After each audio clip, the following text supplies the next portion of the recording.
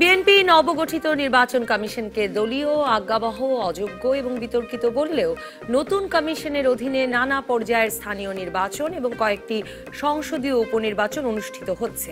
BNP গত কয়েক বছরের প্রথা অনুযায়ী স্থানীয় নির্বাচনগুলোতে অংশ নিলেও তাদের ভাষায় 2014 সালের 5ই জানুয়ারি নির্বাচনে গঠিত অবৈধ সংসদের উপনির্বাচনে প্রার্থী দিচ্ছে না।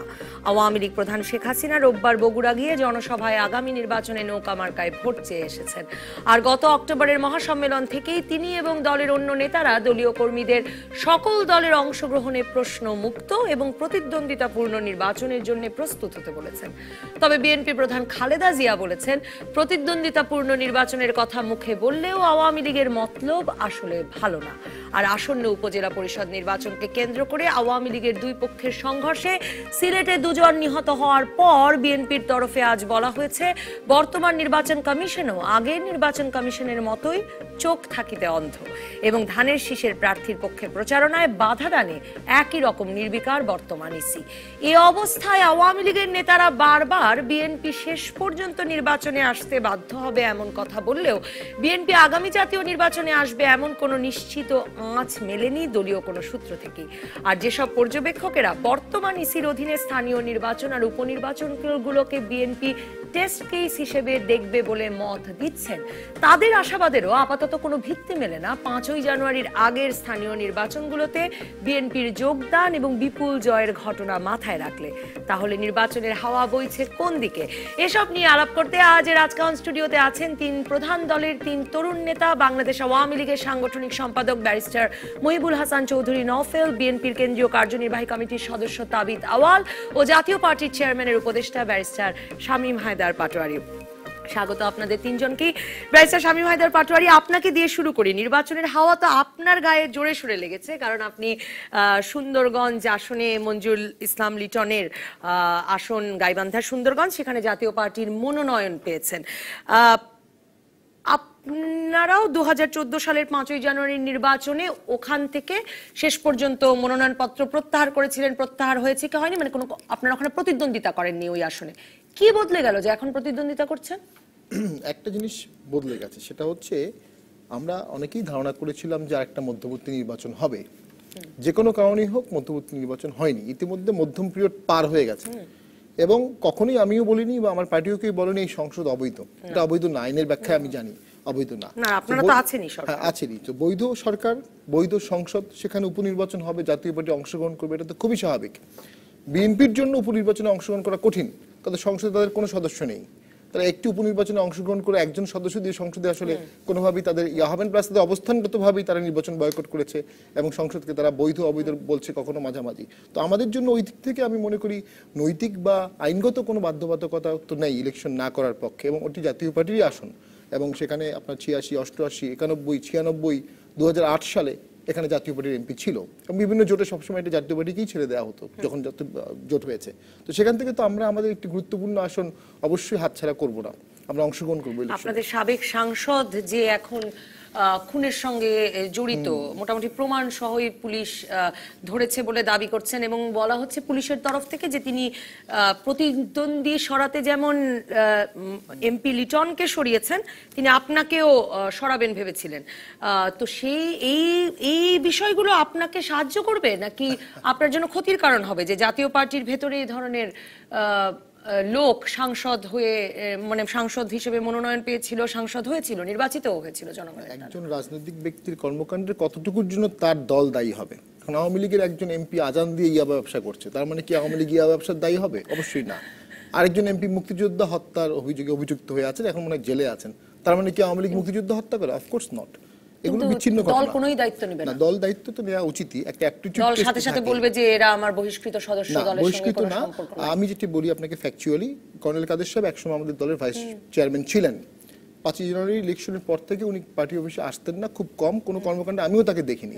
এবং আমাদের লাস্ট যে কমিটি হয়েছে 560 সদস্য বিশিষ্ট কেন্দ্রীয় কমিটি, সেখানে কর্নেল কাদের কোনো নাম নেই এবং জেলা কমিটি এবং ইউনিয়ন কমিটি, ওয়ার্ড কমিটিতেও তার নাম নেই। উনি সমর্থক, সাবেক এমপি, এটা সত্য, জাতীয় পার্টির সমর্থক, ভোটার সবই আছেন, কিন্তু কাগজে কলমে উনি নেই। দল তার দায় এড়ানো উচিত না, কারণ দলের তো যে কোনো ব্যক্তিকে দলে আনার আগে অ্যাপটিটিউড টেস্ট সবকিছু দেখা উচিত, কিন্তু এটা আসলে একটা অকল্পনীয় ঘটনা উনি ঘটিয়েছেন। যদি ঘটিয়ে থাকেন, আমি বলবো না ঘটিয়েছেন, বিকজ আমি লয়ার ছাত্র, there is a প্রেজাম্পশন of innocence, নিশ্চয়ই। আমি বলবো না উনি অভিযুক্ত। তো যদি ঘটিয়েও থাকেন, এটা কিন্তু কোনো দলের কোনো মহলই কিন্তু কল্পনা করে, আপনার সাংবাদিকরাও কিন্তু কখনো ওই দিকে ইঙ্গিত করতে পারেননি, সেটা একটা বিষয় আছে। আরেকটা হলো উনি তো আর্মির কর্নেল ছিলেন, ডাক্তার ছিলেন, তার মানে কি আমরা ওই প্রতিষ্ঠানগুলোকেও কখনো দায়ী করব যে আপনারা এরকম ব্যক্তি কিভাবে? ভালো প্রশ্ন। আমি ব্যারিস্টার মহিবুল হাসান চৌধুরী নফেল আপনার কাছে আসতে চাই যে নির্বাচন কমিশন গঠন হওয়ার পরে নির্বাচন কমিশন প্রশংসিত নামে যথেষ্ট সমালোচিত হচ্ছিল যে যাদেরকে পছন্দ করা হয়েছে, কিন্তু একটা নির্বাচনী হাওয়া শুরু হয়েছে, নানা রকম স্থানীয় নির্বাচন হচ্ছে। আর প্রধানমন্ত্রী শেখ হাসিনা গতকাল বগুড়ায় গিয়ে আগামী নির্বাচনে নৌকা মার্কায় ভোট চেয়ে এসেছেন। মানে নির্বাচনী হাওয়াটাতে কি বিএনপি আগের মতোই আছে, নাকি বিএনপি আসলে সক্রিয়ভাবে এই হাওয়ায় মানে যোগ দিয়েছে, নির্বাচনে আসছে, এটা মনে হচ্ছে? আপনাকে ধন্যবাদ। বিএনপির নির্বাচনী প্রক্রিয়াতে অংশগ্রহণ করা না করার সাথে তো বাংলাদেশের রাজনৈতিক প্রক্রিয়া থেমে থাকবে না। বিএনপি রাজনৈতিক দল হিসেবে আমি অবশ্যই মনে করি, কারণ তারা বিগত নির্বাচন বর্জন করা সত্ত্বেও কিন্তু আমাদের যে উন্নয়নের ধারা, রাষ্ট্রীয় সাংবিধানিক ধারা, আইনের মাধ্যমে সরকার পরিচালনা করার ধারা তো থেমে থাকেনি। সুতরাং আসলে বিএনপি নির্বাচনে আসা না আসাটা এখানে মুখ্য বিষয় নয়। মুখ্য বিষয়টি হচ্ছে নির্বাচন কমিশন একটি প্রতিষ্ঠান হিসেবে তার যে সাংবিধানিক দায়িত্ব আছে সেই দায়িত্ব অনুযায়ী তারা নির্বাচনটাকে অনুষ্ঠিত করতে পারছে কিনা, সেই নির্বাচন অনুষ্ঠান করতে গিয়ে তারা নির্বাহী বিভাগের সমস্ত সহযোগিতা পাচ্ছে কিনা, এবং সেই নির্বাচনে অন্যান্য রাজনৈতিক দল যেগুলো আছে সেগুলোর কতটুকু নির্বাচন কমিশনের উপরে, এই প্রতিষ্ঠানটির উপরে আস্থা রাখতে পারছে, সেটাই হচ্ছে মুখ্য বিষয়। একটি রাজনৈতিক দল নির্বাচন করবে কি করবে না সেটা তাদের সাংগঠনিক অবস্থান বিবেচনা করে, সাংগঠনিক শক্তিমত্তা বিবেচনা করে তারা সেই সিদ্ধান্ত নেবেন। তবে আপাত দৃষ্টিতে আমরা যেটা দেখছি দল হিসেবে যে বিএনপির যে সাংগঠনিক অবস্থা আছে বর্তমানে, এতে তারা নির্বাচন করা না করা নিয়ে অবশ্যই তারা একটা আপনার অনিশ্চয়তায় ভুগছে। কারণ দেখুন, জ্বালাও পোড়াও ইত্যাদি নানান ধরনের সহিংসতামূলক আন্দোলনের নামে যে ধ্বংসাত্মক কার্যক্রম তারা সারা দেশে চালিয়েছে, এরপর থেকে দেখা যাচ্ছে যে তাদের যেই ফলোয়াররা ছিল, তাদের যে কর্মীরা ছিল, তাদের অনেকেই কিন্তু এই দলটির প্রতি কিন্তু আস্থা হারিয়ে ফেলেছে। পাশাপাশি বাংলাদেশের মুক্তিযুদ্ধে বিরোধিতাকারী যে রাজনৈতিক দল যুদ্ধাপরাধীদের বিচারের সপক্ষে, যুদ্ধাপরাধীদের পক্ষে তারা যখন নীতিগত আদর্শগত অবস্থান নিয়েছে, আমি মনে করি, আমি যে সমস্ত বিএনপির তৃণমূল পর্যায়ের নেতাকর্মীকে চিনি আমি ব্যক্তিগতভাবে, তাদের অনেকেই বেশ আপনার অনাস্থা এবং অনিশ্চয়তার মধ্যে ভুগছে। সুতরাং সেই প্রেক্ষাপটে হয়তো তারা নির্বাচনে আসা মুখ্য বিষয় না হলে তো আসলে নির্বাচন কমিশন কিভাবে কাজ করছে, নির্বাচন কমিশনকে প্রশাসন কতটা সাহায্য করছে, কতটা নিরপেক্ষভাবে কাজ করতে দিচ্ছে, এগুলো আসলে কোনোটাই আর মুখ্য বিষয় থাকে না। সেটা কি আপনি মনে করেন? না, বিএনপি বাংলাদেশে নিবন্ধিত রাজনৈতিক দলগুলোর একটি। বাংলাদেশে আরো নিবন্ধিত রাজনৈতিক দল আছে, বাংলাদেশের জাতীয় শুধুই একটি, অবশ্যই শুধুই একটি। এবং হ্যাঁ, ভোটের রাজনীতিতে তাদের একটা পার্সেন্টেজ অফ ভোট ছিল, সেটা কি আদৌ আছে কিনা সেটা দেখার জন্য তাদেরকে রাজনীতিতে আসতে হবে। শীঘ্রই আমরা যে রিসেন্ট যে নির্বাচনটা দেখেছি, নারায়ণগঞ্জে দেখেছি, সেখানে যদি তারা তাদের ভোটের যে পার্সেন্টেজটা দেখে, তারা সেখানে দেখবে তাদের ভোটের একটা পার্সেন্টেজ আছে সেখানকার মানুষের মধ্যে, সেটা বিবেচনায় নিয়ে তারা যদি নির্বাচনে না আসে, তাহলে তাদের যেই জনসমর্থন ছিল, এখন দেখুন বিএনপি যদি এখানে আপনার হিপোক্রেসির রাজনীতিটা করে যে তারা স্থানীয় সরকার নির্বাচনে সেই নির্বাচন কমিশনের অধীনে পরিষ্কার করেছে যে স্থানীয় সরকার নির্বাচন আর জাতীয় নির্বাচনকে তারা 2014 সালের 5ই জানুয়ারি নির্বাচনের আগে থেকেই আলাদা করেছে এবং এখনো তারা আলাদাই করছে। এই আলাদা করার কারণটা কি? একই কমিশনের অধীনে, একই নির্বাহী বিভাগের অধীনে যদি আমি স্থানীয় সরকার নির্বাচনে অংশগ্রহণ করতে পারি এবং সেখানেও আমি যদি অভিযোগ করি যে আমার কর্মীদেরকে প্রচারণা চালাতে দেওয়া হচ্ছে না, আবার সেই কমিশনকে আমি প্রশ্নবিদ্ধ করার জন্য এখন ব্যাপারটি হচ্ছে এই দ্বিচারিতা রাজনীতি থেকে তারা যদি বেরিয়ে আসতে না পারে, তাদের রাজনৈতিক ভবিষ্যৎ অন্ধকার। এর আগের স্থানীয় নির্বাচনগুলোর ভীষণ রক্তক্ষয়ের পর এবারও রক্তক্ষয় শুরু হয়েছে এবং রক্তক্ষয় আওয়ামী লীগের তরফেই বেশি হচ্ছে, কারণ দলীয় কোন্দল বাড়ছে। পরিকল্পিতভাবে মানুষ হত্যা করা রাজনীতি তো আওয়ামী লীগ করছে না, নিজেরাই মারামারি করে মরছে। একটা আমি আসবো আপনার কাছে, তাবিতাওয়াল, আপনার কাছে যেতে চাই যে আপনি কি মনে করেন যে এই যে নির্বাচনে যাওয়া না যাওয়া এবং নির্বাচন কমিশন অপছন্দ হলো, নির্বাচন কমিশনকে অযোগ্য বললাম, বিতর্কিত বললাম, আওয়ামী লীগের মতলব ভালো না বলছি, নির্বাচন কমিশন চোখ থাকিতে অন্ধ বলছি, কিন্তু আবার নির্বাচনে যাচ্ছি। ব্যারিস্টার মহিবুল হাসান চৌধুরী নফেল শব্দ হিপোক্রেসি বলে একটা শব্দ ব্যবহার করেছেন। মানে এতে আপনাদের সমর্থক, আপনাদের দলীয় নেতাকর্মী সবাই একরকমের আসলে দ্বিধাদ্বন্দ্বে ভোগেন কিনা নির্বাচন নিয়ে? না, অ্যাবসলিউটলি না। প্রথম কথা, আমি এটাতে গর্বিত ফিল করি যে প্রথমে যে আমার উভয় পাশে যে দুই রাজনৈতিক দলের রিপ্রেজেন্টেটিভরা আছেন তারা এখনো কিন্তু নিজেদের দলের ব্যাপারে কিছু বলতে পারছেন। ওনারা খালি বিএনপি নিয়ে আছে। যদি এটা আমাদের জন্য গর্ব করতে পারেন। যেটা আমি বললাম যে আমরা এখনো গর্বিত আছি যে বাংলাদেশের অধিকাংশ জনগণ এবং সাপোর্ট কিন্তু নিবন্ধিত রাজনৈতিক দলের পক্ষেই আছে, যেটা আমরা অতীতে দেখেছি। সিটি ইলেকশন বলেন, পৌরসভা ইলেকশন বলেন এবং ইউনিয়ন পরিষদ ইলেকশনে বলেন, এখানে ইলেকশন করতে যেই সব বাধা এবং আইন শৃঙ্খলা বাহিনীর যে ভূমিকাগুলো ছিল সেগুলো আমরা পরিষ্কারভাবে আগেও দেখেছি, এটা গণমাধ্যমেও দেখেছি, এটা সাধারণ মাঠ পর্যায়ে ভোটাররাও এটা দেখছে। আমাদের কর্মসূচি বলেন বা বিএনপির যে এখন যে আগামী দিনের যে কৌশলতা হলো মানুষের ভোট অধিকারকে ফিরিয়ে আনা, মানুষের ভোট অধিকার দেওয়ারকে রক্ষা করা। তো এটা নিয়ে আপনি কোনো কৌশল দেখতে পান দলের? অবশ্যই দেখতে পাচ্ছি। আমরা ইলেকশনে যাচ্ছি, আমরা স্থানীয় নির্বাচন, যেটা উনি মাত্র বললেন নারায়ণগঞ্জটা আমরা পার্টিসিপেট করে এসেছি। যেটা আমরা এখন দেখতে চাচ্ছি যে আমাদের যে অভিযোগগুলি আছে, আর এটা খালি বিএনপির অভিযোগ নয়, এখানে বিএনপি ছাড়াও কিন্তু অনেক রাজনৈতিক দল এবং সিভিল সোসাইটির লোকজনও বলছে, ওরা আশঙ্কা করছেন যে এই বর্তমান নির্বাচন কমিশন এবং কমিশনাররা নিয়ন্ত্রণ করতে পারবেন না যে ধরনের নিয়ন্ত্রণ দরকার একটা সিইসি থেকে। এখানে আপনি জানেন যে আমাদের আইন কিন্তু অনেক ক্ষমতা দিয়ে রাখছে সিইসিকে, এবং সিইসি আইনটাকে ব্যবহার করতে পারে কিনা ভালো কাজে।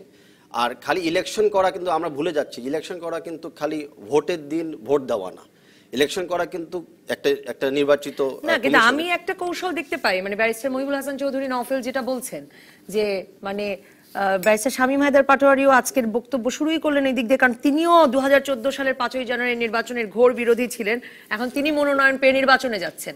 হ্যাঁ, এবং তিনি সরাসরি স্বীকার করেছেন যে পরিস্থিতি অনেক পাল্টে গেছে। এবং ব্যারিস্টার মহিবুল হাসান চৌধুরী নফেল যেটা বলছেন সে তো সত্যি কথা। মানে আমি এই কৌশল তো দেখতেই পাই, বিএনপি নির্বাচনে যাবে না, নির্বাচন হয়ে যাবে, আরো 5 বছর আওয়ামী লীগ ক্ষমতায় থাকবে, বিএনপি নিবন্ধিত একটি দল মাত্রই তো। মানে বিএনপির কৌশলটা কি? ওরকম দুটি কথা বলতে, একটা স্থানীয় নির্বাচন, একটা কিন্তু হলো সংসদ নির্বাচন। আমি এতক্ষণ স্থানীয় নির্বাচনের কথা বলছি। সংসদ নির্বাচনের ব্যাপারে এখনো কিন্তু যেটা আপনি শুরুতে বলেছিলেন, আমাদের দেখতে হবে যে চিফ ইলেকশন কমিশন এবং ইলেকশন কমিশনাররা ওরকম নির্বাচন করার মতো পরিবেশ তৈরি করতে পারে কিনা। সরকারি যেই মহলগুলি আছে, আইন শৃঙ্খলা বাহিনী স্পেসিফিকলি, তাদের ভূমিকাগুলো কি হবে নির্বাচনের আগের থেকে এবং নির্বাচন চলনকারী। এখানে আপনারা জানেন যে ভোট গণনার ভিতরেও একটা কিছু কারচুপি অভিযোগ আছে, যেটা আমরা মনে করি যে যদি আবার অনেকগুলো ভোট ভিত্তি গণনা হয়, অনেক কিন্তু ফলাফল পাল্টে যাবে এই স্থানীয় নির্বাচনের ক্ষেত্রে। তাই এখন আমরা বলতেছি যে নির্বাচন কমিশনের তো এখনই সময় দেখিয়ে দেওয়া আগামী কিছু যে নির্বাচন, স্থানীয় নির্বাচনগুলি আসতেছে, আপনারা একরকমের টেস্ট কেস হিসেবে দেখছেন। টেস্ট কেস বলা হয়তো একটু ওনার উপরে বেশি এক্সপেকটেশন চলে আসবে, বাট এখানে যেটা বলতেছি যে যেই নির্বাচন করার যে দায়িত্ব ওনাদের, ওনারা খালি সিম্পল দায়িত্বটা পালন করে নাকি সরকারের যা ডাইরেকশন সেগুলো ওনারা ফলো করে। একটা বিরতির পর এসে আমি ব্যারিস্টার নফেল আপনার কাছে এবং ব্যারিস্টার পাটোয়ারি আপনার কাছে জানতে চাইবো যে প্রশ্ন আসলে বিএনপি নিয়েই, সে কারণেই বিএনপি যে আসলে টেস্ট কেস হিসেবে দেখছে কিনা বিএনপি, এবং টেস্ট কেস হিসেবে এই সময়টুকুকে পার করাটা জরুরি কিনা আগামী নির্বাচনটিকে আপনার নেত্রী প্রধানমন্ত্রীর ভাষায় প্রশ্নমুক্ত করতে। ব্যারিস্টার নফেল, দর্শক থাকুন রাজকাহনে।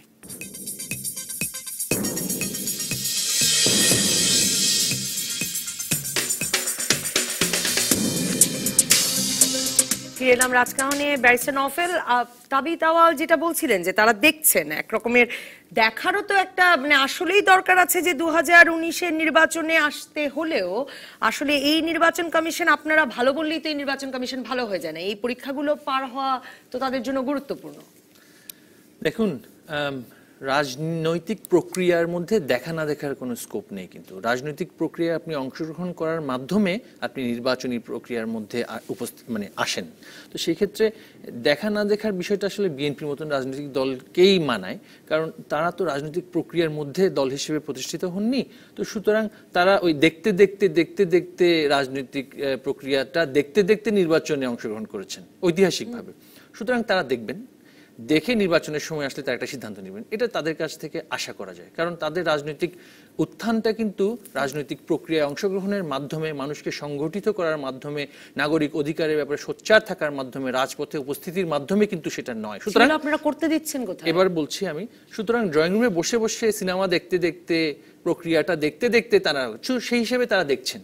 তো দেখার বিষয়টা হচ্ছে তাদের বিষয়, তারা দেখার রাজনীতি করেন, আমরা করার রাজনীতি করি। তো সুতরাং তাদের সাথে আমাদের তো একটা গুণগত করার রাজনীতি করি। তো এখন ব্যাপারটি হচ্ছে, আপনারা বলছেন যে তাদেরকে করতে দেওয়া হচ্ছে না কোথায়। এখন করার মতন অবস্থান তো তারা সৃষ্টি করতে পারেনি। এখন কেউ কি তাদেরকে মানা করেছে যে মানববন্ধন করতে পারবেন না? কেউ কি তাদেরকে মানা করেছে যে জেলা সফর করতে পারবেন না? কেউ কি তাদেরকে মানা করেছে যে সাংগঠনিক প্রক্রিয়া, সাংগঠনিক কার্যক্রমগুলো করতে পারবেন না?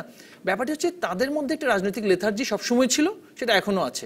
91 সালের বিএনপি যে নির্বাচনে অংশগ্রহণ করে, তো সেই 91 সালের নির্বাচনের আগেও কিন্তু স্বৈরাচার বিরোধী আন্দোলনেও তাদের অংশগ্রহণের সীমাটা কতটুকু ছিল সেটা আপনারা জানেন।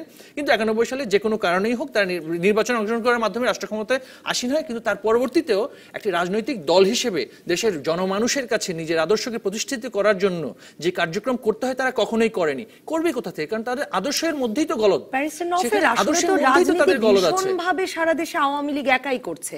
মানে স্থানীয় নির্বাচনগুলোর, ইউনিয়ন পরিষদ নির্বাচন, উপজেলা পরিষদ নির্বাচন, আগে যে নির্বাচনগুলো হয়েছে সে সময় ব্যাপক কোন দলে ইউনিয়ন পরিষদের নির্বাচনকে এবার বাংলাদেশের ইতিহাসে অনেকেই সবচেয়ে রক্তক্ষয়ী তো বলেছেনই। এখন আগামী 6 তারিখ যে 18টি উপজেলাতে নির্বাচন হতে যাচ্ছে, সেখানে সিলেটের ওসমানীনগরের নির্বাচনকে কেন্দ্র করে এর মধ্যেই 2 জন মারা গেছে, 25 জন আহত হয়েছেন। মানে এই এবং বিভিন্ন জায়গা থেকে আসছে যে বিএনপির রাস্তায় নামলে, বিএনপি পোস্টার লাগাতে গেলে তাদেরকে বাধার মুখোমুখি করা হচ্ছে। মানে ভীষণভাবে ক্ষমতাসীন দল এত অ্যাক্টিভ থাকলে মাঠে বিরোধী দলের জন্য রাজনীতি করা কঠিন কিনা? এখন কি বিরোধী দলের এই সমস্ত যেই আপনার বেসলেস যে সমস্ত অভিযোগ আমরা পাচ্ছি, সেগুলোর জন্য কি আমরা আমাদের রাজনীতি বন্ধ করে দিব? আমরা তো আপনাদের রাজনীতি কি এটা? আমাদের না। দেখুন আপনি যদি রাজনৈতিক প্রক্রিয়ায় বিশ্বাস করেন, আপনি প্রত্যেকটা নির্বাচনে আপনি অংশগ্রহণ করবেন। নির্বাচনে অংশগ্রহণের মাধ্যমে যে প্রক্রিয়াটা আপনি শুরু করেন সেটাই হচ্ছে রাজনৈতিক প্রক্রিয়া, নির্বাচনের জন্য দলকে সংগঠিত করা। আচ্ছা, প্রাথমিকভাবে আমরা যদি বলি যে বিএনপি আদর্শিক কিছু অবস্থান তাদেরকে ঠিক করতে হবে, সেটা হচ্ছে তারা কি বাংলাদেশের পক্ষে, বাংলাদেশের মুক্তিযুদ্ধের পক্ষে, তারা কি আমাদের যে মুক্তিযুদ্ধের চেতনা আছে সেটার কি পক্ষে, নাকি যুদ্ধাপরাধের পক্ষে। সেই অবস্থানগুলো যদি তারা ঠিক করতে না পারে, তারা মাঠে লোক পাবে না।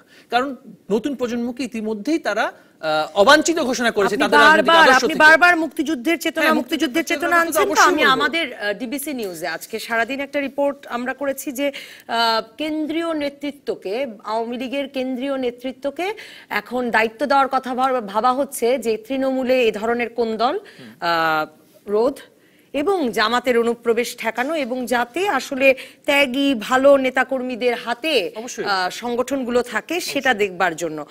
তার মানে মুক্তিযুদ্ধের চেতনা নিয়ে আপনারাও চিন্তিত আপনাদের দলের ভেতরে তৃণমূলে? রাজনৈতিক প্রক্রিয়ার মধ্যে যে কোনো সময় অনুপ্রবেশকারী কিন্তু আদর্শের মধ্যে থাকবে। কেউ ছলনা করার মাধ্যমে সুবিধার জন্য, সরকারের সুবিধাগুলো পাওয়ার জন্য নানানভাবে বাংলাদেশ আওয়ামী লীগ একটি বিশাল রাজনৈতিক দল, কোথায় কোনভাবে কে অনুপ্রবেশ করছে সেটা তো একটা সমস্যা আছেই, এবং সেগুলো দেখার জন্য কিন্তু আদর্শিক অবস্থান থেকে আমরা সেগুলোর জন্য সাংগঠনিক ব্যবস্থা নেব এবং নেয়ার প্রক্রিয়া আমরা করছি। এবং দল হিসেবে আমাদের কিছু অঙ্গ সংগঠন আছে, অঙ্গ সংগঠনগুলোতে যদি কোনো সেই ধরনের অনুপ্রবেশ ঘটে থাকে তাহলে সেক্ষেত্রে আমরা দল হিসেবে সরাসরি কোনো ব্যবস্থা নিতে পারি না। তবে আমাদের মূল দলে কোনো সাংগঠনিক কোনো অবস্থানের কোনো যদি বিচ্যুতি ঘটে, আদর্শিক বিচ্যুতি ঘটে, তাহলে আমরা কিন্তু সেখানে সাংগঠনিক শৃঙ্খলার জন্য ব্যবস্থা নিতে পারি।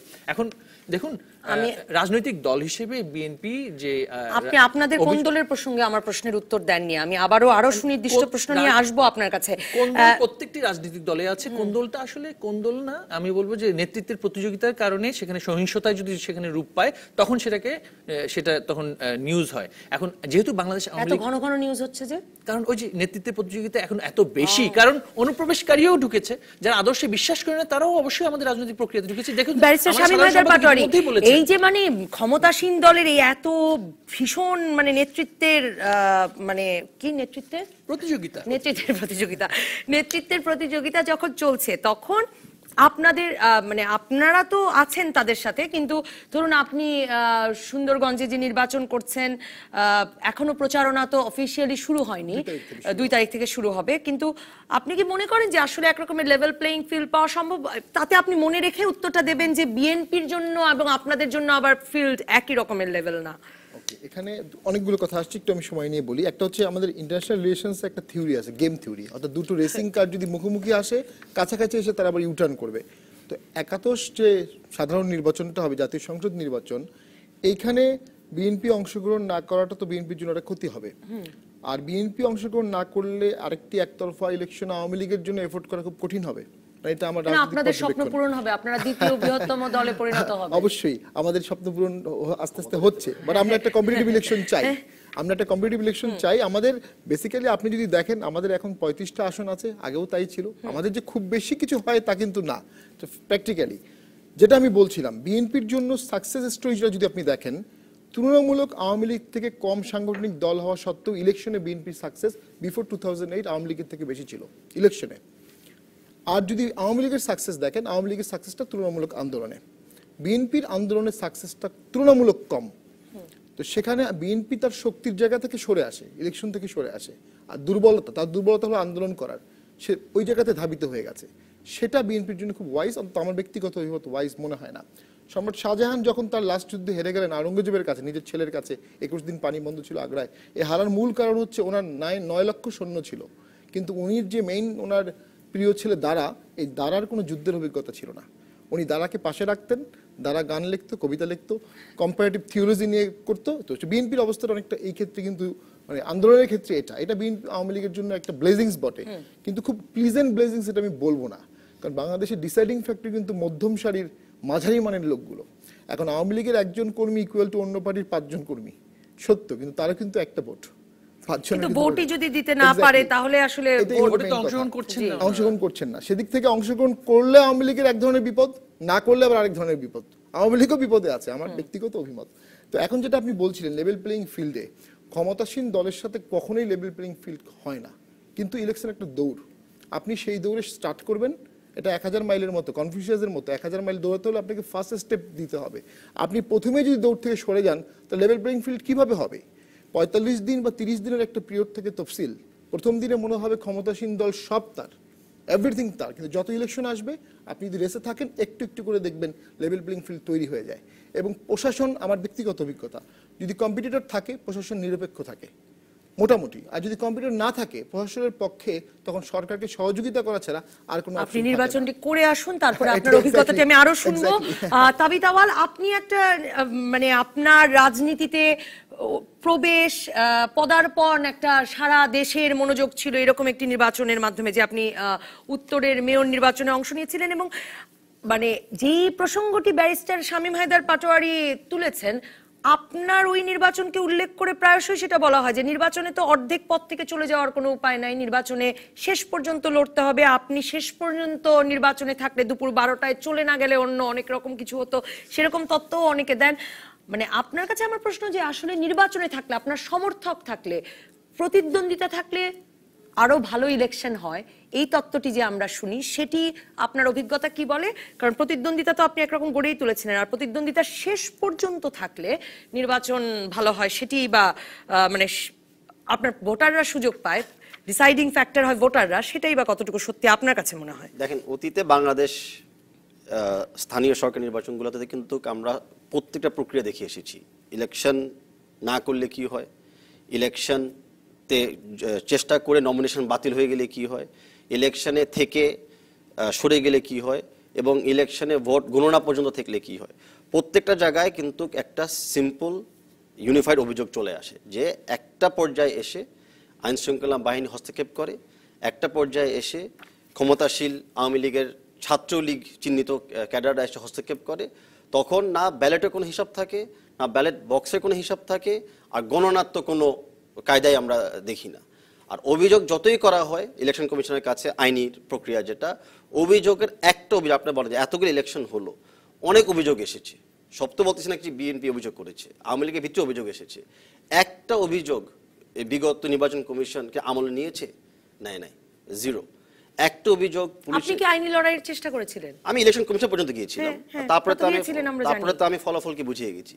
আর আপনি আমার ইলেকশনটা বলেন, আমার ইলেকশন 12টা পর্যন্ত থাকি বা যাই থাকি, 5টা পর্যন্ত ভোট কেন্দ্র ওপেন ছিল, 5টা পর্যন্ত কিন্তু ব্যালট বক্স খোলা ছিল, 5টা পর্যন্ত ভোটাররা ভোট দিতে পারত।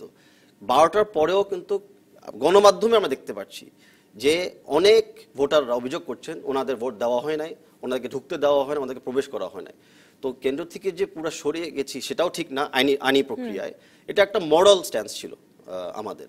আর আমি তো একা সরি নাই, আমার সাথে জুনায়েদ সাকি ছিলেন, অন্য ওনার ক্যান্ডিডেটও ছিলেন। তা আপনি যদি দেখেন এটা কিন্তু একার কোনো ব্যাপার না। যারা কথা বলছেন তারা নিজেরাই কিন্তু বিগত বছরটা শুরু করেছিলেন একটা বাজ ওয়ার্ড, নিয়ম রক্ষা নির্বাচন, নির্বাচন আবার নিয়ম রক্ষা কিসের বা অন্য কিসের। তার মানে বোঝা যাচ্ছে যে ওনাদের নিজেদের উপর একটা ইনসিকিউরিটি বা একটা অনাস্থা এখনো বিগে চলছে। আর বিএনপি বাদ দেন, মানে আপনি বলছেন যে 5 জানুয়ারির নির্বাচনটিকে যে নিয়ম রক্ষার নির্বাচন বলা হয়, বলেছে এটা কেন বলবে? নিয়ম কান্ত্রিক তো হবেই, কনস্টিটিউশন ভাবে তো হবেই, কিন্তু এগুলা বারে বারে বলতে হবে কেন? এগুলা বারে বারে করে আমাদেরকে জায়েজ করতে হবে কেন? আমাদের ইলেকশন এখন কোন দিকে নিয়ে আসছি আমরা অনেক দল ইলেকশনে পার্টিসিপেট করছে না, তাও এত রক্তখুন হবে কেন? আর ইলেকশনের ভিতরে রক্তখুন ঠিক আছে, প্রতিযোগিতা হতে পারে নেতাদের ভিতরে, এটা আমি বলছি না এখন খুন খারাপ হওয়া উচিত, বাট সবচেয়ে বেশি তো আমরা দেখছি বিজিবির গুলিতে লোকজন মারা গেছে, সেখানে কেন আসবে? আইন শৃঙ্খলা বাহিনী আমাদের এত উইক হয়ে গেছে যে কিছু লোকজনকে নিয়ন্ত্রণ করতে পারে না, যেই লোকদের কাছে হাতিয়ার ছিল না, আপনি কি লক্ষ্য করেন যে নির্বাচনে বিএনপির নেতাকর্মীদেরও ব্যাপক আগ্রহ আছে, যে স্থানীয় নির্বাচনেরও বিভিন্ন জায়গায় বিএনপির নেতাকর্মীদের এত আপনারা হত্যা, গুম, জেল জুলুমের অভিযোগ আছে, সেখানেও আমরা দেখি যে প্রচুর নেতারা নির্বাচনে অংশ নিতে চান।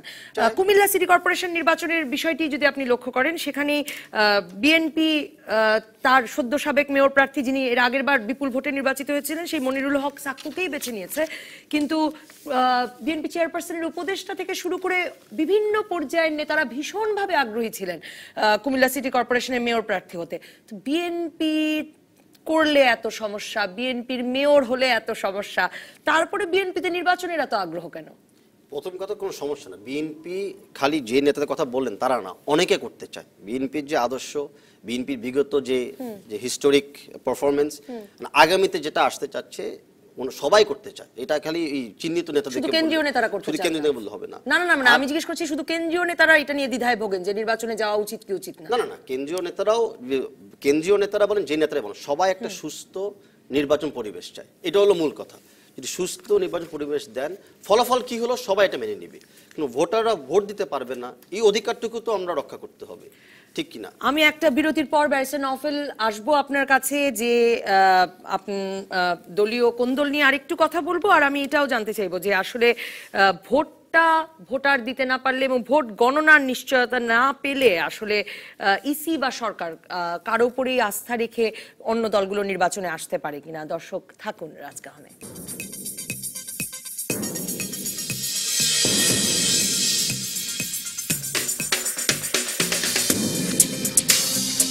এলাম রাজকাহনে। ব্যারিস্টার নওফেল, আপনার কাছে জানতে চাইবো দুটো প্রসঙ্গে। এক হচ্ছে কুমিল্লা সিটি কর্পোরেশন নির্বাচনেও নেতৃত্বের প্রতিযোগিতা তীব্র, মানে আপনাদের মনোনয়ন প্রার্থী হয়েছেন আপনাদের এক বর্ষিয়ান নেতার ছেলে মেয়ে উভয়ই, এবং আরো তো অনেকে হয়েছেনই। কুমিল্লা সিটি কর্পোরেশন নির্বাচনেতে এর আগের বার আপনারা এই মনিরুল হক সাক্কুর কাছে আপনাদের প্রার্থী, মানে তখন তো আর ধানের শীষ নৌকা মার্কার নির্বাচন ছিল না, আপনাদের প্রার্থী বেশ মানে বড় ব্যবধানেই হেরেছিলেন। এবার এই নেতৃত্বের প্রতিযোগিতা দলের ভিতরে ভেতরে যাকে আমি মানে সেটা কি অবস্থায় যাবে, আর দলীয় কোন্দল আপনাদের স্থানীয় নির্বাচনগুলোতে আপনারা প্রশমন করতে পারছেন না। আপনি দলের সাংগঠনিক সম্পাদকের মতো একটা গুরুত্বপূর্ণ পদে আছেন, মানে 2019 আসতে আর বছর দেড়েক দুয়েক বাকি, মানে কি করে এর মধ্যে এই সামাল দিয়ে ফেলবেন? শেষ প্রশ্ন থেকে শুরু করছি। সামাল আমরা দিয়েছি, নারায়ণগঞ্জে আমরা দিয়েছি। দলীয় নেতৃত্বের প্রতিযোগিতা যদি দলকে সাংগঠনিকভাবে ক্ষতিগ্রস্ত করে এবং ভোটের রাজনীতিতে যদি দলকে ক্ষতিগ্রস্ত করে, সেই জিনিসটা যেন না হয়, এটা আমরা সর্বাত্মক চেষ্টা করে আমরা সেটাকে ওভারকাম করে আমরা আমাদের পজিটিভ রেজাল্ট এনেছি। এবং সেটার উদাহরণ আপনার নারায়ণগঞ্জ নির্বাচনে দেখেছেন, যেখানে বাংলাদেশের প্রত্যেক গণমাধ্যমেই সেখানকার যে সাংগঠনিক সমস্যাটা, যেটা যে নেতৃত্বের প্রতিযোগিতার বিষয়ে যে কোন্দল, সেটা আপনারা দেখেছেন, সেটা আমরা ওভারকাম করেছি। সংগঠনের আদর্শের প্রশ্নে এবং নৌকার প্রশ্নে, জননেত্রী শেখ হাসিনার প্রার্থীর প্রশ্নে আমরা বাংলাদেশ আওয়ামী লীগের যারা আমরা কর্মীরা আছি, নেতা কর্মী যারা আছি, আমরা সবাই ঐক্যবদ্ধ। সেই তাহলে সিলেটে কি হচ্ছে আপনার ধারণা? মানে এই সিলেটের ঘটনাটি সর্বত্র ঘটেছে বাংলাদেশে ইউনিয়ন পরিষদ নির্বাচনের সময়, স্থানীয় নির্বাচনের সময়, মানে আপনাদের বিদ্রোহী প্রার্থী দাঁড়িয়ে যান এবং তারপরে দুই পক্ষ কোন্দলরত হয়, কিছু লোকের প্রাণ যায়। দেখুন, আমাদের দেশের শৃঙ্খলাজনিত সমস্যা কিন্তু শুধুমাত্র রাজনৈতিক দলে না, আমাদের সমাজের প্রত্যেক স্তরে কিন্তু শৃঙ্খলার সমস্যা আছে। রাষ্ট্রীয় কার্যক্রমে যেমন শৃঙ্খলার সমস্যা থাকতে পারে, আছে প্রতিষ্ঠানগুলোতে আছে, তেমনি রাজনৈতিক দলগুলোতে আছে। এবং রাজনৈতিক দলগুলোতে যেহেতু আমাদের তো এটা ক্যাডার ভিত্তিক দল না, যেহেতু আমাদের গণমুখী দল এবং anyone is free to enter and leave, সেক্ষেত্রে অনুপ্রবেশকারী আসছে, সেক্ষেত্রে আদর্শের দ্বন্দ্বের চাইতে হয়তোবা ভাগ বটোয়ারার দ্বন্দ্বে সেখানে সমস্যা হচ্ছে, এটা হতেই পারে। সরকারি দলে যেহেতু আছে, এটা হতেই পারে। এখানেই তো আমাদের সাংগঠনিক শৃঙ্খলা ফিরিয়ে আনতে হবে, এটার জন্য আমরা কাজ করছি। এবং কুমিল্লার প্রশ্নে যদি আমি বলি যে কুমিল্লাতে আবারও স্থানীয় সরকারের নির্বাচন হলেও সেটা হবে দলীয় প্রতীকে। যেহেতু সেটা দলীয় প্রতীকে নির্বাচনটা হবে, সেহেতু আমরা মনে করি যে যেহেতু আমাদের দলের প্রতীক নৌকা এবং ধানের শীষের মধ্যে প্রতিযোগিতাটা হবে, সেখানে দলীয় কোন্দল না, দলীয় কোনো যদি সেখানে বিভেদ থেকে থাকে, তাহলে সেটা আমার মনে হয় না কোনো বড় ইস্যু হবে, কারণ এটা তো আমাদের আদর্শের প্রশ্নে আমরা সেখানে সংগ্রামে নামছি, রাজনৈতিক সংগ্রামে নামছি। পাশাপাশি সিলেটে আপনি যে কথাটা বলছেন ইউনিয়ন পরিষদ নির্বাচনে, সেখানে তৃণমূল পর্যায়ে আগে যেহেতু নির্বাচনটা হতো যে ভিন্ন মার্কার, এখন নির্বাচন হচ্ছে দলীয় প্রতীকে, সেখানে আসলে এখনো দলীয় প্রতীকের শৃঙ্খলার বিষয়টা হয়তোবা সেখানে সেভাবে করে শক্তিশালীভাবে সেখানে মানে অবস্থান নিতে পারেনি। প্রতীকে যে নির্বাচন করার যে অনুশীলনটা, সেটা হয়তোবা এখনো ভাবে করে প্রতিষ্ঠিত হয়নি। তাই এখানে অবশ্যই গন্ডগোল হচ্ছে এবং রক্তক্ষয়ী সংঘর্ষ হচ্ছে। এটার জন্য অবশ্যই আমরা গর্বিত নই, দল হিসেবে নই, সরকার হিসেবে তো নই অবশ্যই। এবং সেই জন্য সরকার পক্ষ থেকে, নির্বাহী বিভাগ থেকে আমরা কাজ করছি। আমরা অবশ্যই আমরা আগামী নির্বাচনের আগে দেশে রাজনৈতিক স্থিতিশীলতা সম্পূর্ণ পূর্ণাঙ্গ আকারে আনার জন্য আমাদের নির্বাহী বিভাগ কাজ করছে, সরকার কাজ করছে, এবং রাজনৈতিক দল হিসেবে আমরা সেখানে সহযোগিতা করব অবশ্যই। তাবিত আওয়াল, আপনার কাছে মনে হয় কিনা, মানে যে আপনারাও যখন নির্বাচন করেছেন, স্থানীয় নির্বাচনে যখন বিএনপি প্রথম অংশ নেওয়া শুরু করেছিল যে আমরা স্থানীয় নির্বাচন করি, আমরা জাতীয় নির্বাচন করি না, তখন নির্বাচন নৌকা ধানের শীষের ছিল না। কিন্তু আমি বিভিন্ন পর্যায়ে নৌকা ধানের শীষের নির্বাচন করি, কিন্তু আমি আসল নৌকা ধানের শীষের নির্বাচন করি না। মানে একটা পলিসিগত শিফট আপনি দেখেন কিনা আপনার দলের ভেতর? দ্বিচারিতা না, দেখেন এখানে এই না, সেটা নিশ্চয়ই আপনার সিদ্ধান্ত নেওয়ার বিষয় নয়, কিন্তু আপনার আসল নকল ব্যাপার না। এখানে একটা যেটা বলে সংসদীয় নির্বাচন আর স্থানীয় নির্বাচনকে আমরা সবসময় ভিন্নভাবে দেখে এসেছি। তা এখনো আমরা স্থানীয় নির্বাচনকে ভিন্নভাবে দেখে এসেছি। আর যেটা বলতে চাচ্ছি যে আমরা অংশগ্রহণ যতবারই করতে চাচ্ছি ততবারই বাধা পড়ছে। তার মানে সরকার বা দলীয় এই মুহূর্তে ক্ষমতাশীল দল চাচ্ছে যে সবাইকে ইলেকশন থেকে নিরাশ করতে। প্রথম কথা হলো যে শৃঙ্খলা ব্যাপার যেটা আসছে, একটা দেশের একটা সংবিধান অনুযায়ী মূল অধিকার সিটিজেনের এবং দায়িত্ব সরকার হলো শৃঙ্খলা বজায় রাখা। কারণ আমরা যদি বারে বারে এটাকে ছোট করে দেখি, আমরা যদি মনে করি দুই একটা লাশ পড়তে পারে, দুই একটা প্রাণ ফেলে যেতে পারে, এরা কেন শহীদ হয়, বড় দলের নেতৃত্বের প্রতিযোগিতা, যারা মারা যাচ্ছে তারা তো কেউ আগামীতে এমপি, মন্ত্রী, মেয়র, ইউনিয়ন চেয়ারম্যান হবে না, তারা তো কেউ এগুলো ধারে কাছে নাই। নিরীহ প্রাণের উপরে দিয়ে আমরা কতদিন রাজনীতি করে আসব? এই প্রশ্নটা কিন্তু আমাদের সবাইকেই, আমি সুদ্ধা উত্তর জনগণকে দিতেই হবে, আজকে হোক বা কালকে হোক। এটা আমাদের মূল দায়িত্ব। আর যেটা বললাম যে আমরা এখনো বলছি যে আমরা চাচ্ছি না অতীতে কি হয়েছে বারবার এটা নিয়ে বিশ্লেষণ বেশি করতে। যেটা হয়েছে আমরা সবাই জানি, এক একজন এক ইন্টারভিউশন থাকতেই পারে। আমাদের দেশনেত্রী এবং আমাদের বিএনপি চেয়ারপারসন ইতিমধ্যে ইতিবাচক কিছু কমেন্টও করেছে যে আমরা চাচ্ছি সহিংসতা বন্ধ করে উভয় পক্ষ একসাথে ডায়ালগের মাধ্যমে এসে দেশে একটা আবার শৃঙ্খলা বজায় রাখার জন্য, দেশে একটা ভালো রাজনৈতিক পরিবেশ ফিরিয়ে আনার জন্য এবং দেশে একটা ভালো রাজনৈতিক প্রতিযোগিতার মাধ্যমে আগামী একটা সরকার আসে। তো এরকম কিছু পজিটিভ স্টেপস তো আমরা নিয়ে ফেলতেছি, এরকম আমরা সামনের দিকে এগিয়ে যেতে চাচ্ছি। যখনই আমরা সামনের দিকে এসে চাচ্ছি, এখন সরকার যদি বলে আমরা বসবো না, আমরা কথা বলতে চাই না, আমরা এই করবো না, কারণ আপনারা তো নাকখত দিয়ে আসবেন নির্বাচনে বলেছেন। নাকখতের ব্যাপার না, কে আসবে কি আসবে না এটা পরের ব্যাপার। আমি মানে এটা বলেছে আওয়ামী লীগের, ঠিক আছে বলতে পারে, এটা ওনাদের বলার অধিকার আছে, আমি ওটাকেও সম্মান করি। যেটা আমি বলতে চাচ্ছি যে আমাদের পজিটিভনেসটা আমরা কবে ফেরত পাবো? আমরা বলতেছি আমরা তরুণ প্রজন্মের উপরে আস্থা রাখতে চাই, আমরা বলছি যে নতুন লিডারশিপ সব দলে আসতেছে, না আমরা তো চেহারা বদলাচ্ছি, না আমাদের কথা এবং আমাদের কার্যক্রম বদলাচ্ছে না। আমরা কিন্তু সবাইটার জন্য দায়ী বদলাচ্ছি দল হিসেবে। আমরা অবশ্যই আমরা যে গুণগত পরিবর্তন রাজনীতিতে আমরা আনতে পেরেছি। ব্যারিস্টার শামীম হায়দার পাটোয়ারি, তাবিথ আওয়াল যে গুণগত পরিবর্তনের কথা বলছে, আপনি বিএনপি রাজনীতিতেও সেই এই চেঞ্জটা দেখছেন কিনা? আর আমি আপনার কাছে জানতে চাই যে আপনি বলেছিলেন, এবং এই কথাটা অনেকেই, অনেক বিশ্লেষকও বলেন, আপনাদের মতো রাজনীতিবিদরাই শুধু বলেন তাই নয়, যে প্রতিদ্বন্দ্বিতাপূর্ণ নির্বাচন হলে প্রতিযোগিতায় একজন প্রতিদ্বন্দ্বী শেষ মুহূর্ত পর্যন্ত আঁকড়ে ধরে থাকলে নির্বাচন ফেয়ার করা সম্ভব, কিন্তু ভোট গণনা পর্যন্ত মানে ভোটের তো আসলে একটু একটু ওলটপালট করে দেবার সুযোগ একদম শেষ পর্যন্ত থাকে। এখানে কিছু নতুন জিনিস আসছে, সেটা হচ্ছে ইউনিয়ন পরিষদ ইলেকশনে আমি বেশ কয়েকটা জায়গায় ছিলাম এবং আমি দেখেছি যে ভোট হচ্ছে, মানুষ ভোটার লাইনটা বলছে এক পার্টির কথা বা এক প্রার্থীর কথা, রেজাল্টটা গিয়ে অন্যরকম হচ্ছে।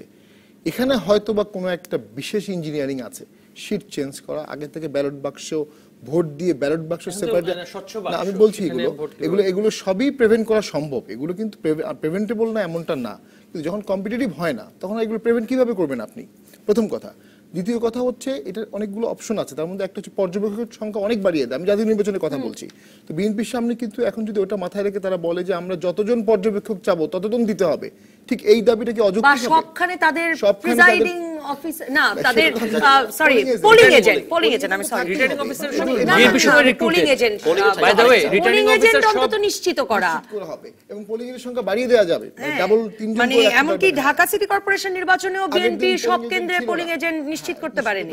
এটা কিন্তু বিএনপির ব্যর্থতা, তাদেরকে হুমকি দেওয়া হয়েছে। ব্যর্থতা অবশ্যই সাংগঠনিক ব্যর্থতা, না না না ঢুকতে দেয়নি বলছেন, তাহলে না দেওয়া আর না দেওয়াতে বিচার না পারার মধ্যে পার্থক্য আছে। উত্তর ঢাকা বলছি আমি, আমারটাই যে অনেক ক্ষেত্রেই দেখা গেছে আগের দিন রাতে তাদেরকে ভয়ভীতি দেখানো হয়েছে বলে অভিযোগ উঠেছে, কিন্তু সকালবেলা তারা ছিল না, তো ভয়ভীতি দেখালে আপনার এজেন্ট চলে যাবে, এটার দায়ও তো দল হিসেবে আমাকে নিতে হবে, কারণ তারা তো রাজনৈতিক কর্মী হওয়ার কথা, পোলিং এজেন্ট তো সেখান থেকে এই পর্যবেক্ষক বাড়িয়ে দেয়া এবং এবং নির্বাচনকালে এবার কিন্তু একটা ভালো জিনিস হচ্ছে, আমার ইলেকশনও হচ্ছে, সেটা আমাদের ইলেকশনের রিটার্নিং অফিসার কিন্তু ডিসিএসপি না, রিটার্নিং অফিসার হচ্ছে আঞ্চলিক নির্বাচন কর্মকর্তা, এবং সামনের নির্বাচনেও আমার মনে হয় জেলা নির্বাচন কর্মকর্তাই রিটার্নিং অফিসার হবে, নারায়ণগঞ্জে সেটা হয়েছে, তো সেটা কিন্তু একটা পজিটিভ সাইন, কারণ মানে নির্বাচনী কর্মকর্তাও অনেক বাড়ানো হয়েছে, সেগুলো হয়েছে, কিন্তু নির্বাচনী কর্মকর্তাগুলো নিয়োগগুলো হয়েছিল বিএনপি সরকারের সময়। আচ্ছা জি, তো সেখান থেকে তো আমাদের কিছু আশার আলো আছে, এটাকে ক্যাপিটালাইজ করতে হবে যে রাজনৈতিক দল। আর ফেয়ার যে শেষ পর্যন্ত থাকলেই ফেয়ার হবে এটা বলা যায় না, কিন্তু শেষ পর্যন্ত থাকলে ফেয়ার হওয়ার সম্ভাবনাটা বেড়ে যায়। আপনি সম্ভাবনাটা বাড়াবেন না সম্ভাবনাটা কমিয়ে দেবেন, এটা হচ্ছে একটা কোশ্চেন। আওয়ামী লীগ আজকে ক্ষমতায় এসেছে 1996 সালে, সবগুলো ইলেকশন করেই তো আসছে, হ্যাঁ, তো সেখানে তো ইলেকশন ছাড়া তো আপনি কোনো আদর্শ এস্টাবলিশ করতে পারবেন না, আমার ব্যক্তিগত অভিমত। আর পরিশেষে যেটা বলবো, 5 জানুয়ারির আগে পরে বেশ কিছু পত্রিকা বাংলাদেশকে ডিফাইন করতে খুব দুঃখজনক, it's a country of ব্যাটলিং Begum's, because of two নেত্রীর দ্বন্দ্বের কারণে। তো আমরা ফ্রেন্ডলি বেগমস কান্ট্রি চাই, ফ্রেন্ডলি কান্ট্রি চাই, আমরা এই ব্যাটলিং বেগমস টাইটেলটা চাই না, কারণ দুজনেরই দেশের জন্য অনেক অবদান আছে। সেই জায়গা থেকে অনেক দূরে সরে এসেছে। অসংখ্য ধন্যবাদ ব্যারিস্টার শামীম হায়দার পাটোয়ারি, তাবিথ আওয়াল, ব্যারিস্টার মহিবুল হাসান চৌধুরী নওফেল। দর্শক জানেন আমরা প্রতিদিন শেষ করি কোনো এক জনপদের কোনো এক মানুষের সাফল্যের গল্প দিয়ে। আজ আমরা গাইবান্ধা, ব্যারিস্টার শামীম হায়দার পাটোয়ারি আপনার এলাকা গাইবান্ধার হরিজন পল্লীর দরিদ্র পরিবারের শিশুদের জন্য শিক্ষার আলো নিয়ে এসেছেন। রাজেশ বাসফর নামের এক হরিজন যুবক আমার স্কুল নামে পাঠশালা করে নিজেদের ভাষায় শিক্ষা দিচ্ছেন স্থানীয় হরিজন সম্প্রদায়ের শিশুদের। দেখে আসি তার কাজ।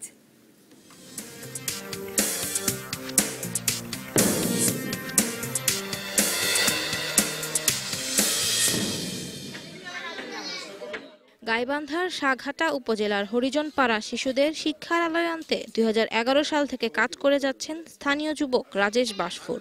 ভাষাগত সমস্যা ও অন্যান্য সীমাবদ্ধতার কারণে স্থানীয় স্কুলগুলোতে ভর্তি হতে না পারা শিশুদের জন্য হরিজনপল্লীতে তিনি গড়ে তুলেছেন আমার স্কুল। এই সমাজে মূল জনগোষ্ঠীর সঙ্গে আমাদের সম্পৃক্ত হতে গেলে আমাদের শিক্ষার আলোয় আলোকিত করতে হবে আমাদের জনগোষ্ঠীর সন্তানদেরকে। তো আমার স্কুল তারই একটা ক্ষুদ্র প্রয়াস, শিক্ষার মানটা বৃদ্ধি করার জন্য এবং ঝরে পড়া রোধ করা যায় সেই জন্য চেষ্টা করে যাচ্ছে।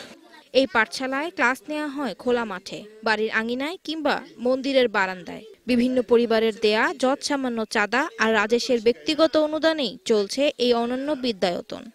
আমাদের মামা এই কত সুন্দর করে স্কুলটা বানাইছে, সেই জন্য আমাদের আর বাইরে পড়ি না, আমরা এই জায়গায় আসি। আমাদের ভাষা দিয়ে আমাদের ওই বুঝে পড়া দেয়, তাহলে আমরা বুঝি। লেখাপড়ার পাশাপাশি আমাদের নাচ গানও করা হয়। আমাদের এই হরিজন স্কুল হওয়ার ফলে আমরা অনেক সুযোগ সুবিধা ভোগ করতে পারছি। দারিদ্র্য ও বঞ্চনার জীবন পেরিয়ে সন্তানরা শিক্ষার আলোয় আলোকিত হবে এই স্বপ্ন দেখেন মা বাবাও। যে আমাদের ছেলেপেলেরা যদি পিছিয়ে পড়ে যায় তাহলে আমাদের ছেলেপেলেরা মেয়েরা কি করে খাবে। এই রাজেশ যে চালাচ্ছে খুবই ভালো লাগতেছে আমাদেরকে, আমি তাদের সাথে আমরা সহযোগিতা করতেছি। সবসময় স্কুলে আসে, চোখের সামনে থাকে, বাচ্চাগুলো ভালোই লেখাপড়া করতেছে। আমি হব সকালবেলার পাখি। ক্ষুদ্র নৃগোষ্ঠীর শিশুদের মাঝে শিক্ষা বিস্তারে রাজেশের আমার স্কুল এখন অনেকের কাছেই দৃষ্টান্ত। DBC news desk. দর্শক, আপাতত বিদায় রাজকাহন থেকে। প্রতিদিন রাত 10টা পর্যন্ত সব খবরে খুঁজতে থাকুন রাজনীতি। তারপর রাত 10টা থেকে 12টা আপনার বিশ্লেষণের সঙ্গে মেলাবো আমার বিশ্লেষণ। তৈরি হবে নতুন রাজকাহন। সঙ্গে থাকুন ডিবিসির।